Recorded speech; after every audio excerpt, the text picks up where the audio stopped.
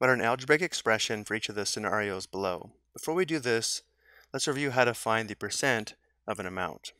To find the percent of an amount or of a whole, we write the percent as a decimal and then multiply the percent as a decimal by the whole amount. So looking at the first scenario, you decide to leave a 17% tip for dinner. Determine the amount of money you would need to tip if the bill for dinner is $D, which means we need an expression for 17% of D because D is the bill amount. So we convert 17% to a decimal and then multiply by D.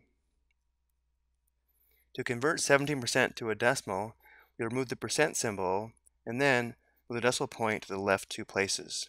Right now the decimal point is to the right of the 7. Move it left 2 places, we have 0.17 or 0.17. Another option is to remove the percent symbol and then divide by 100, which would also give us 0.17. So 17% of D is 0.17 times D, which we normally write as 0.17 D. Next, if sales tax is 8.5%, write an algebraic expression representing the amount of sales tax you would have to pay for an item that costs X dollars, which means we need an expression for 8.5% of the total cost, which is X dollars. So we need an expression for 8.5% of X. 8.5% as a decimal would be 0.085 or 0.085. So the expression is 0.085 times X, normally written as 0.085X. Next, Alicia invested money in 2 mutual funds. During the first year, Fund A earned 5% interest and Fund B earned 7% interest. Write an expression for the total amount of interest Alicia earned from both accounts. So we're assuming the variable A represents the beginning balance of Fund A and the variable B represents the beginning balance of Fund B, which means we need an expression for 5% of A plus 7% of B.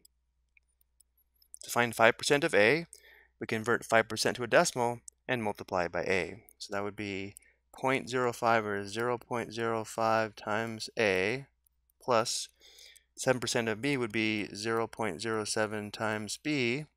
So our expression will be written as 0.05A plus 0.07B. For our last scenario, Justin invested money into 2 mutual funds. During the first year, Fund X earned 8% profit, while Fund Y suffered a 6% loss. Write an algebraic expression representing Justin's total profit or loss from both accounts. And again, we'll assume the variable X represents the beginning balance of Fund X, and Y represents the beginning balance of Fund Y.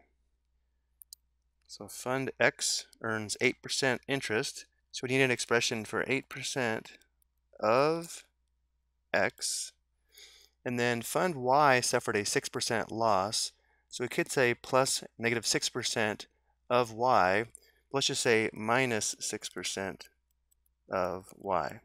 Again, minus 6% because Fund Y suffered a loss.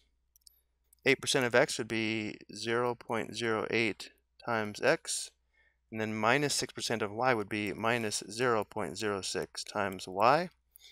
So the expression is 0.08x minus 0.06y. I hope you found this helpful.